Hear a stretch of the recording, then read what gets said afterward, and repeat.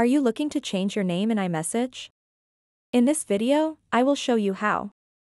I'll walk you through the simple steps on how to update and change your name on your iMessage profile so that it's displayed when you send messages or make calls. Just make sure to watch this video until the very end to properly understand the tutorial.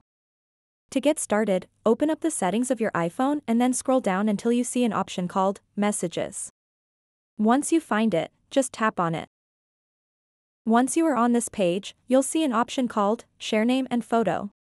So go ahead and tap on that. And now it will show you your photo and your first and last names. So you can tap on either one of these and change it to whatever you want.